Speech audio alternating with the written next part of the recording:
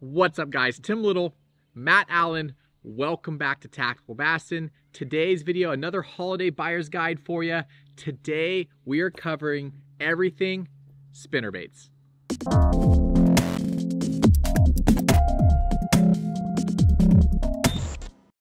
Spinnerbait fishing is one of those bass fishing staple categories. For a lot of guys, it's how they caught their first fish. For a lot of guys, it's how they still catch their fish. The spinnerbait is an amazing tool, and it should be in your lineup if it is not. Now, just like chatterbaits, this is a giant category. If you guys missed yesterday, because if you don't know this, these buyer's guides are running 7 days a week right now. If you missed yesterday, we covered chatterbaits. We'll link that one in the video description along with a bunch of the other buyer's guides that we've already done. But today's all about spinnerbaits. Now, it's a giant category, right? We can just start rolling through piles of spinnerbaits. But what we want to do today is simplify it for you. And we have done that. We have seriously narrowed it down to just a handful of different baits for different situations. To kick this thing off, we're going to talk about full frame or full size spinnerbaits first. Then we'll talk finesse spinnerbaits before we get into trailers, trailer hooks, all that stuff.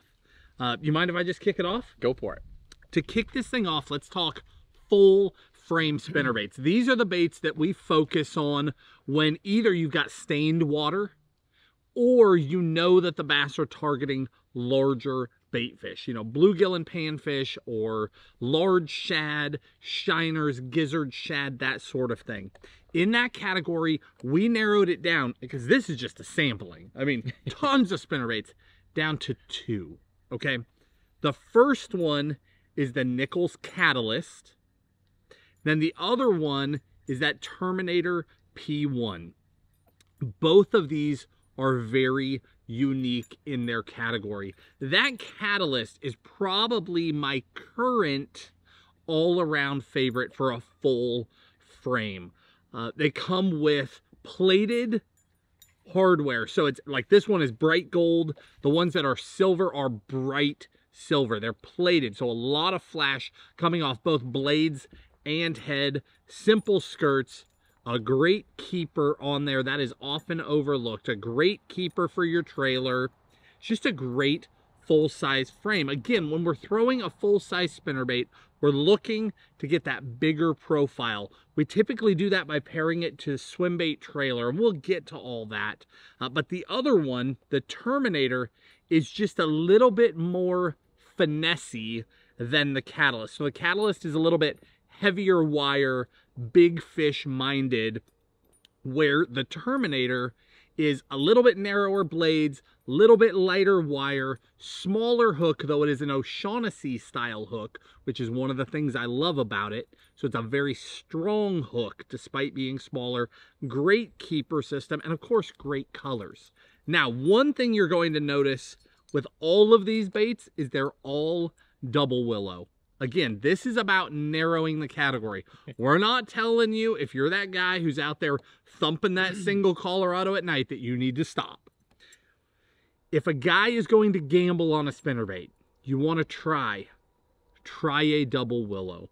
That double willow, the vibration that puts off, the actual sound of that vibration in the water sounds most similar to threadfin shad out of all the different blade styles, and bass are attracted to that. So we always start with double willow, and that's why we focus here 90% of the time, maybe more, 95% of the time when we throw a spinnerbait, it is that double willow. But for full frames, just those two as just your standard. If you're gonna grab one and go with one of those. Yeah, look how bright that thing is. Bright gold, big old gold-bladed willow blades, chartreuse and white. You know, that is your full-size spinnerbait. For me, my first bass ever catching in a lake, I caught on a chartreuse and white spinnerbait after getting all amped up watching Bill Dance do it. But you know, spinnerbaits, the whole gist of a spinnerbait is to mimic a small school of bait, right? You're mimicking a bait ball. And so It's a unique bait. It's been around for a long time. It's caught lots and lots of fish. It's probably one of the original bass fishing baits, right? Definitely. The spinnerbait, and it seems like the last several years it's kind of went to the wayside, unless you're Because of the chatterbait. The chatterbait, the Alabama rig, right? There's some key players, but this next category, what do you want to call this category? This is like the specialty category, I guess. Yeah, like your standouts. So, like Matt showed you, there are a ton of spinnerbaits on the market. So I got 4 specialty or standout spinnerbaits for you guys. The first one's going to be this guy right here. This is the River to Sea Bling. I don't know if you guys can hear that or not. These blades are about as thin as you can get them. You can flex them, you can bend them. What allows this spinnerbait, what these blades allow the spinnerbait to do is be able to fish it extremely slow. So if you're target casting, a lot of guys, when they're fishing a spinnerbait, they're making target cast to isolated pieces of cover or structure. So this allows you to kind of walk that bait through that lay down. You can really slow down and bump it and get that bait through. So that guy right there, again, it has a different sound than a lot of these other spinnerbaits, but again, different vibration, real thin blades. They're super flexible. That's a really cool bait.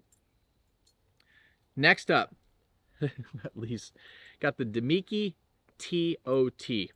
Now, what makes this bait special is it's a lighter wire hook. And we're going to talk about finesse spinnerbaits here in a second. Matt's going to kind of go into finesse spinnerbaits. What this allows you to do is use lighter line.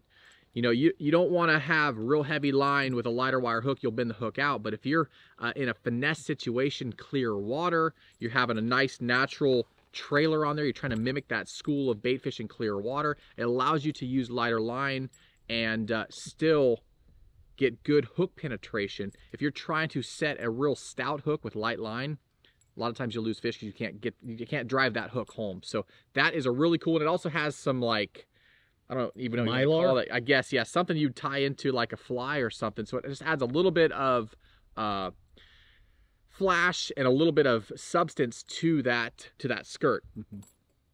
Now the next 2 for you, these are both Nichols spinnerbaits. The Pulsator. What sets these spinnerbaits apart is the blades, right? The blades is one of the most often overlooked parts of the spinnerbait. What the guys at Nichols did, they went and they added specific flash to the blades. We have underwater footage of this guy right here. It's got like a scale pattern on the blades. We have underwater footage of basically the light reflecting off of this to the surface and coming back down into the lens of the camera. It throws a ton of flash. Crazy bright. So if you're looking for a bright, flashy spinnerbait, these Pulsators are really cool. This guy right here, same thing. They have glitter on their blades. So now you can get like electric shad looking blades. So how cool is that? You're trying to mimic that school of bait fish. We all know how good electric shad or those styles of colors look on swim baits. So they went ahead, went the extra mile and added that, painted those blades with that glitter. So if you're looking for some flash, these Pulsators are really good. So what we wanted to do is we wanted to give you a couple of staple baits. Like if you're going to grab one and go, bigger fish, more finessey, grab it and go. But we also want to give you some of those unique things, the ability to slow down, the ability to go to lighter line. These are solving problems, right? The spinnerbait, slick, calm, bluebird won't always get bit, but you throw some wind in there, you throw some chop in there, now they'll eat it. But what if they can't find yours amongst the commotion? You add all that flash to it, they're on it. It starts to slick off, and all of a sudden detail matters. Those glitter blades come into play, right? We're solving some of those spinnerbait problems with unique baits. Now at the other end of the spectrum, we have finesse spinnerbaits. And this, it's so overlooked. No matter how much we talk about it, I don't get it, because I throw this style of spinnerbait more often than I throw a full frame. They are the ticket. The only time for me that I'm throwing a full frame, again, is if I know they're on big bait fish or that water just got dirty.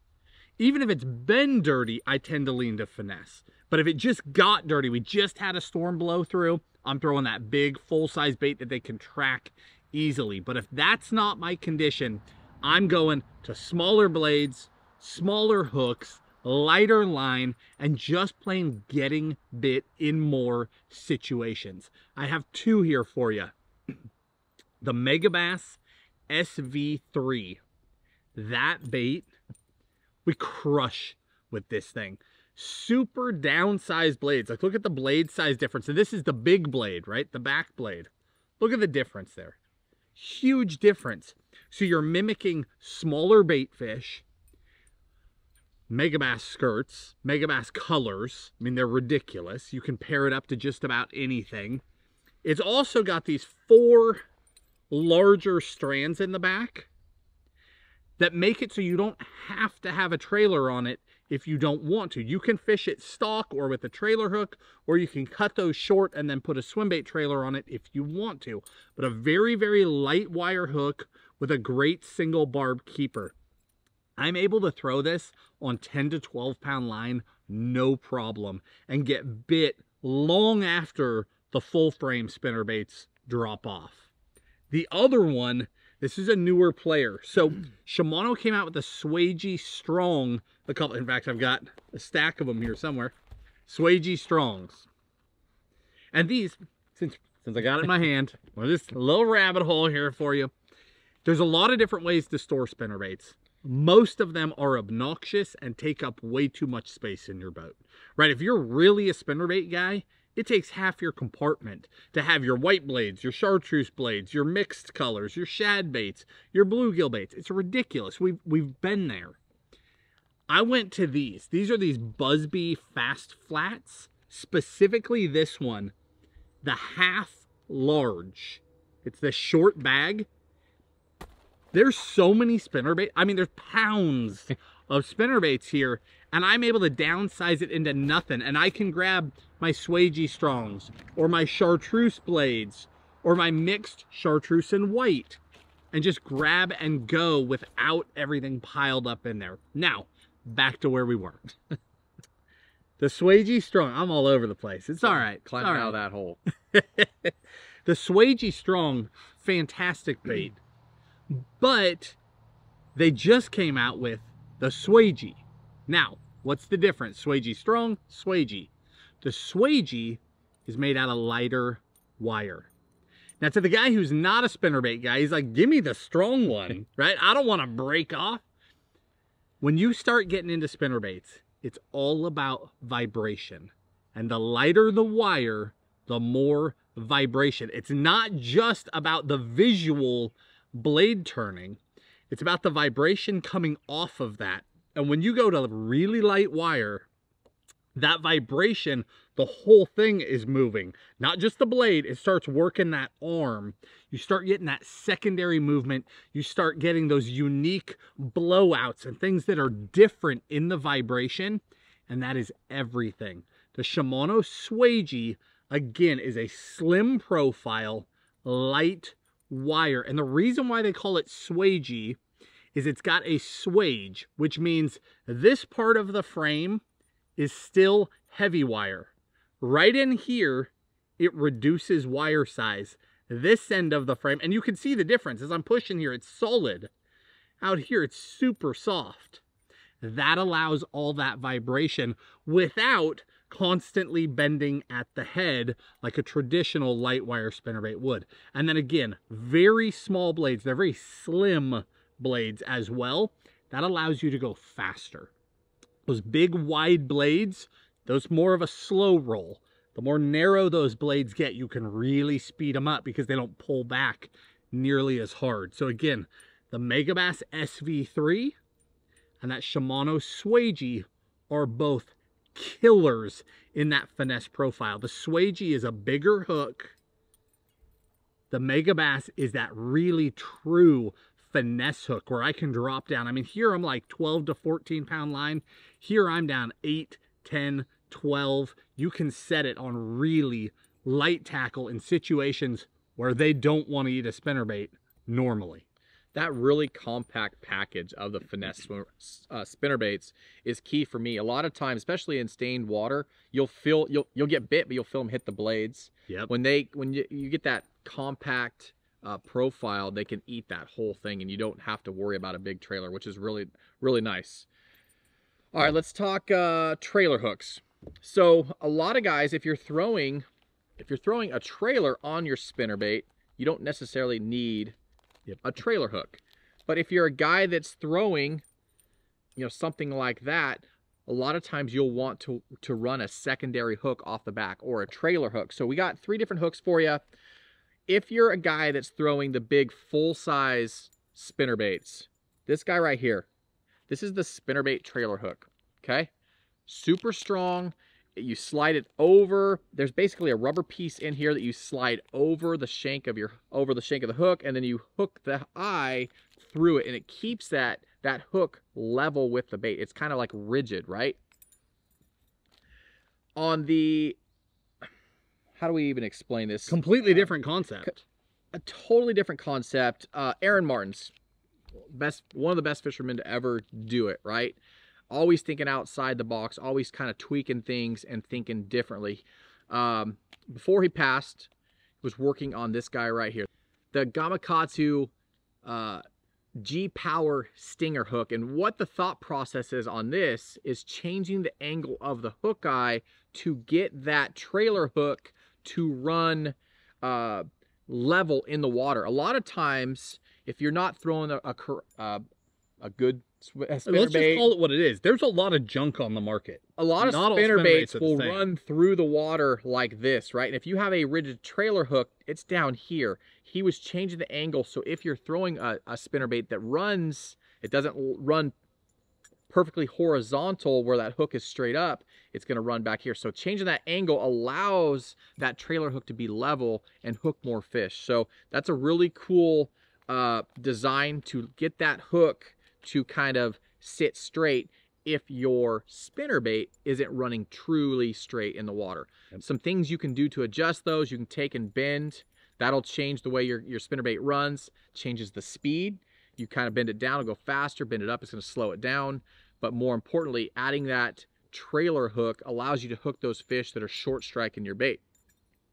Now, last but not least, like this guy right here, you don't have to run a trailer. It comes with these little, whatever you want to call those, longer appendages, right? But you don't want them to miss it. So this guy right here, this is the Hayabusa 929. It's a really finessey trailer hook. So when you're throwing, Matt talked about it, 8, 10, 12-pound test, you don't need a super strong trailer hook. So the Hayabusa, sticky sharp, it's really smooth, it's got that coating on it. It allows you to run that trailer hook but still run that really small finesse line. All right, let's switch over to the actual swim bait trailers. And before we go there, we're linking all this stuff. If you're not familiar with this, all of our videos, but especially these buyer's guides, below the video, we link all of the different baits and gear in the order that we talk about it, with a link straight to Tackle Warehouse. We also give you our favorite sizes, specific colors that we enjoy, all that to help you make a decision. If you're just, you jump in there and you see this one, but it comes in 12 colors, it's hard to know which one. Your situation might be a little different than ours, but we're going to give you our favorites, so you have a starting point.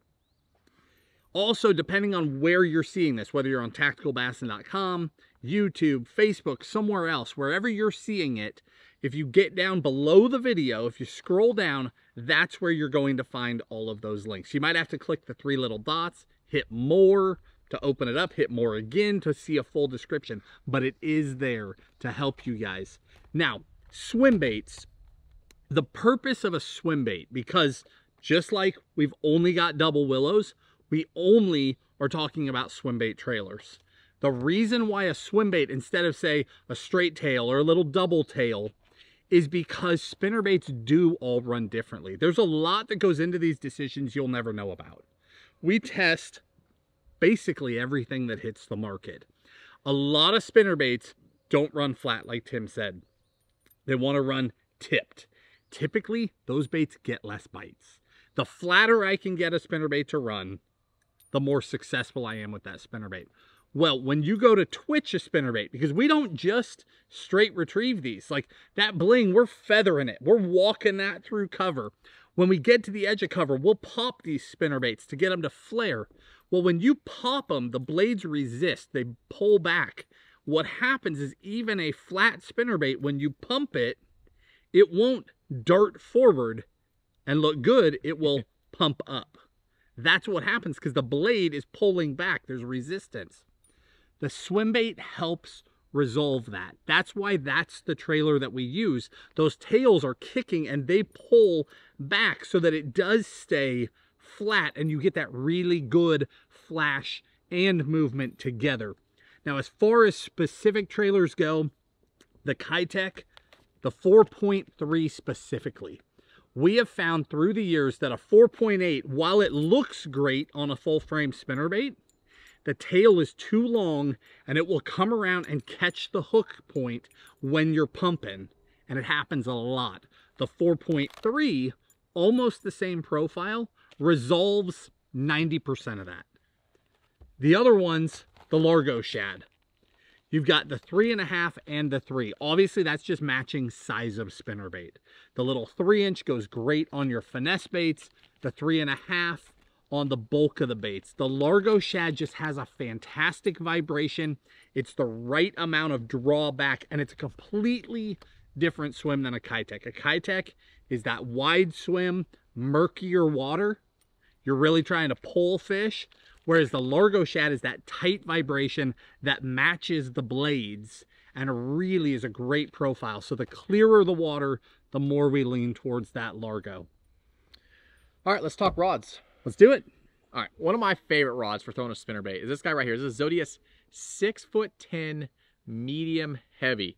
So it's a shorter rod. I don't know which rod you got over there, but it's a little bit shorter. And again, I talked about it a little bit ago, but you're making those little roll casts or those little pitches or flips, two isolated pieces of cover. So having that shorter rod, but still having that medium heavy power allows you to hook those fish and get them out. So this is my go-to combo rod if I'm throwing these finesse swim baits, paired up with a 70. Swim baits, spinnerbaits. Practically the same thing. Same thing, yeah. Paired up with a 70 size reel. This is the Corrado 70 MGL. Again, on that smaller bait caster, it's just a really comfortable rod to make those roll casts. It's short, it's precise, and it has enough backbone to get those fish out of those laydowns or out of those little pieces of cover that you're throwing to. Probably our main, like all-around spinnerbait rod, if you will. One that will do it all.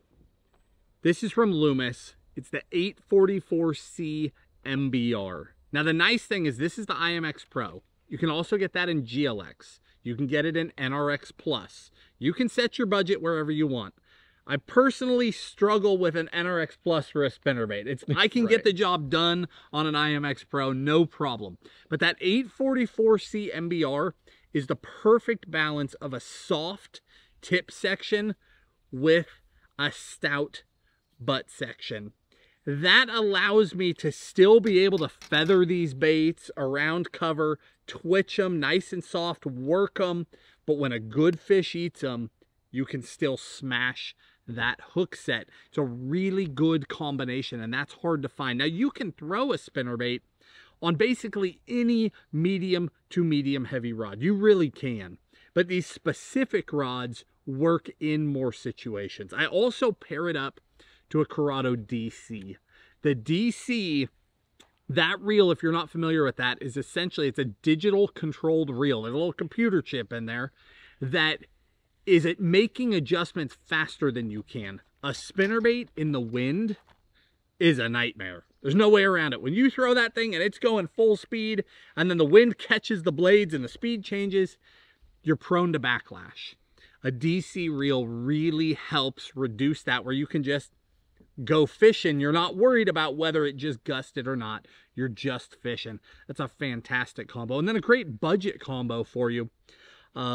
Again, you can throw it on a medium heavy rod, but it's still finding one where you've got that right balance of soft tip, transitioning through the mid, and then really stiff in the back section is important. St. Croix Mojo Bass 7-1 medium heavy is just a great all-around in-between size that you can throw a spinnerbait on along with 100 other things, right? Got that one paired up to a Daiwa Fuego, which is a really good reel. You get really good distance out of that reel despite it being a budget-friendly reel. Really good consistent distance out of it, which is great when you're trying to throw these awkward profiles through the wind. Yeah, spinnerbaits in the wind, it's just like a sail, right? They just blow up, and you don't want your reel to blow up. But guys, this is really a small portion of spinnerbaits, right? It's such a huge category. We really tried to simplify it for you.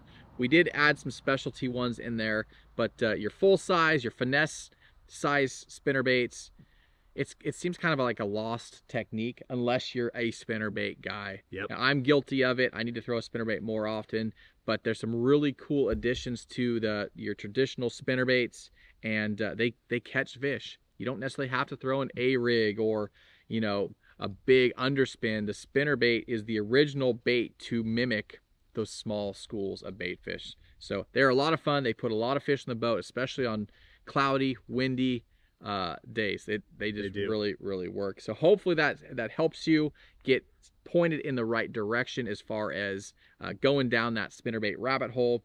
We tried to, at least I did, I know you were kind of long-winded, but tried to that really, was my short version. Yeah, we really tried to pull the reins back a little bit and just ease into it, but it is such a huge category, and there's so much to it besides, you know, blade size, blade color, blade shape.